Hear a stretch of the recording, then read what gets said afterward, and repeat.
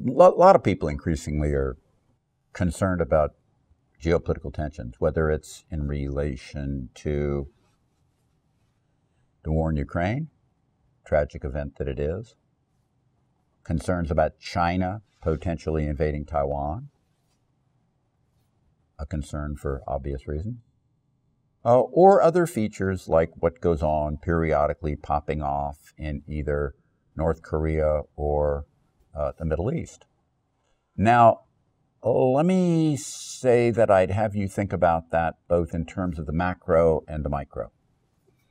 At the macro level, I do not think that we're about to deglobalize. I don't think there's any actual sign of deglobalization the way some people talk about deglobalization as if America is going to have to be dependent on itself and Europe is going to have to be dependent, Euroland is going to have to be dependent on itself, and et cetera, et cetera.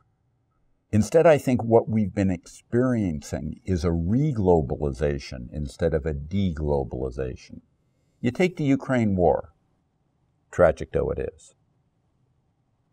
I mean, all war is tragic. But when the Ukraine war started, led by the West, sanctions were imposed on Russian product for reasons that you understand fully. At the time, in February, there was huge concern that this would make the price of oil go through the roof because Russian oil was sanctioned. As I've told you before in some of these videos, over half the world's population, however, is not participating in the sanctions. And some of those economies are relatively broad with a lot of capability to both produce and distribute. And so Russian oil, sold at a discount, has flown heavily throughout those worlds away from the sanction, and oil prices today are no higher than they were when the war started. Having gotten higher in the interim, out of fear. That's a re-globalization. A lot of it goes to China.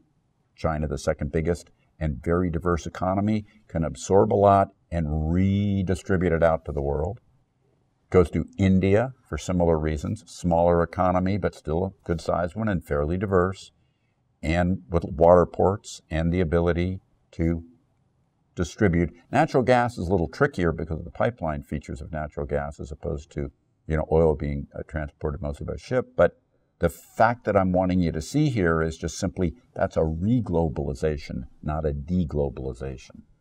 People in a world, sanctions or no, tensions or no, will trade where they can. And shy of actual war that would stop you on a global basis from being able to put a ship on the water and take it somewhere to distribute whatever it is that you have, that re-globalization works pretty well and pretty fast. Little bit of what you'd think of otherwise in the current vernacular as supply chain problems until they get reestablished. The problems of our world are, some of which I've talked about before in these videos and some of which I've not, are real. No one in their right mind from the Western world, or pretty much any place else, is going to ever believe anything that Vladimir Putin says again, as long as he's head of state there. Because what he's done is so abhorrent and inconsistent with things that he's said in years past. At the same time, however, the bigger fear, and legitimately so, is about China, because Russia's economy is not that big. We've already proven to the West that Western military gear is hugely superior to Soviet military gear by any standard. Ukraine, tragedy though we have seen, doesn't have the economic import that, let's say, Taiwan does, as a stronger, more important economy and more technologically advanced economy and exporter. And so the Chinese concerns about Taiwan legitimately raise more fears. I just want to be real clear on this. That is something to worry about. I am not a defender of China in this regard, but China is in economic conflict with the United States. China is committed to building itself. China, therefore, in some ways is an economic threat to the United States of America and to the Western world as a whole. But I want you to think through a few things. China's fairly large military, albeit small compared to the United States military, is untested in terms of the technology of its equipment. You can speculate about how good it is, but you don't really know. It's never really been battle tested in scale at all. The Western world first saw a really good test of this with the Falkland Islands War.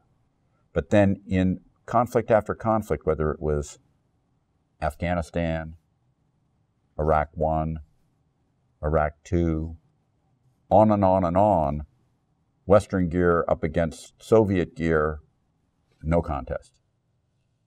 What happens with China? Well, I don't know. I really don't.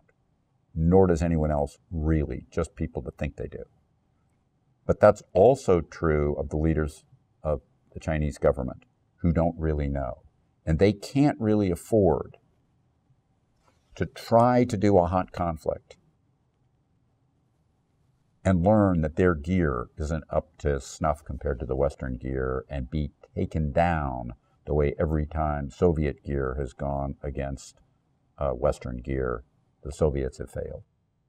In that regard, I want to point out that the basic premise of a lot of the people who fear a water invasion of Taiwan are themselves fearful of something it's a dubious fear in this way. I just want you to think about this in conflict with the way you think about the Russians or Soviets before the Russians.